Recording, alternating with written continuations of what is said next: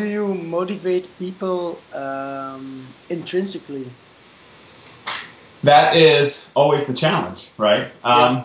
And part of what we subscribe to is the philosophy of motivational interviewing. If that's anything that you've read, it's a type of counseling method. And one of the things they talk about in there is this what's called a state of readiness for change, Yeah. right? And some people come in a contemplation stage or in a there's all these different stages.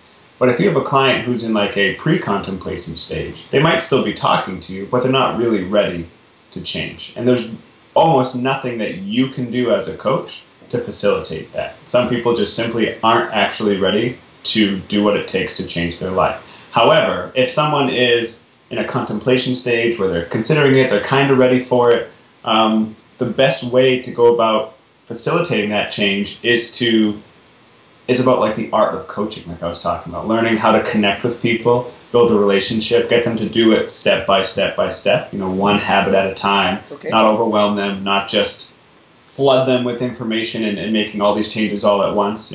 People don't care how much you know until they know how much you care.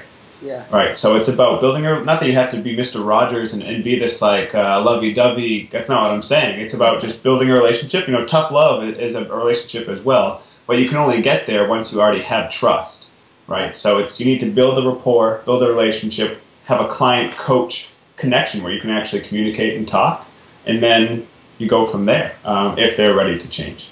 So what if they're not ready to change? You just say, sorry, I can help you, come back later? There are different ways you can go about it. If you really feel like, you've done everything you can, you've worked to build a connection and to facilitate change, and you can then talk to them about it. I'm not sure you're really ready to do what it takes to make these changes, and you do it gently or however that person might need it, and so you're always ready for them whenever they're ready to change, whenever they want to come back and they feel like they're ready to change some habits or make some difference in their life. Like, you are here for them. You are more than willing to or more than happy to work with them in the future. Yeah. But at this moment you don't feel like they're in a place where they're ready to do that, and you just have a discussion, because maybe they'll say, no, this is sometimes that conversation alone can get people into the next stage where they're like, no, you're right. I have to do something different. And then they basically, that conversation facilitates the jump from a pre-contemplation stage to a contemplation or action stage. So how important is the social surroundings of the client, the peers?